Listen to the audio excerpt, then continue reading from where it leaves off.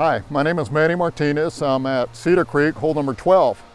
And today we're going to talk about the what and the how of the golf swing. As you can see here on number 12, there's a lot of trouble downrange here. We got creek on the left, we got trees out on the right side, and we can obviously probably drive it through the fairway here.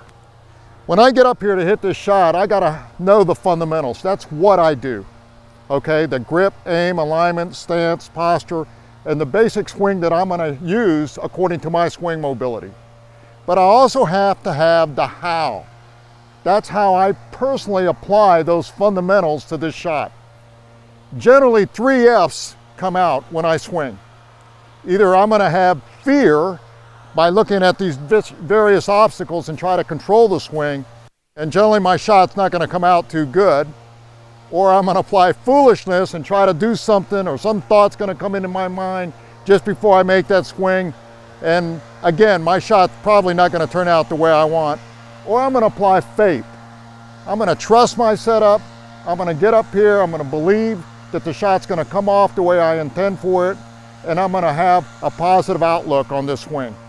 Let me show you how to apply faith to this swing by your practice on the driving range. One way to develop faith for your golf swing is by setting up a station when you're out on the range, creating some obstacles downrange. One of the yardage markers may be a hazard, the other one may be out of bounds, and then getting behind the ball like a realistic situation and just actually practice this swing with all kinds of obstacles.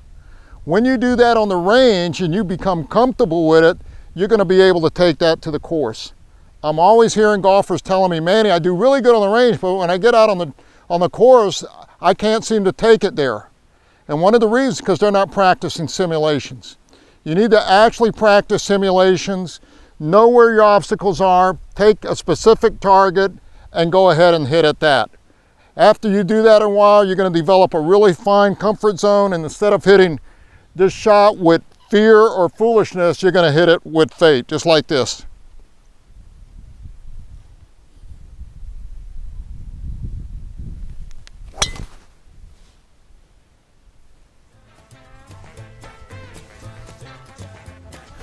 That's perfect. Is that a perfect shot?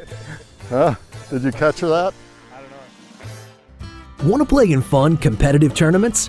The ACGT Tour has taken San Antonio amateur golf to a whole new level. See AlamoCityGolfTrail.com to register for our next event, or ask the operator for more details.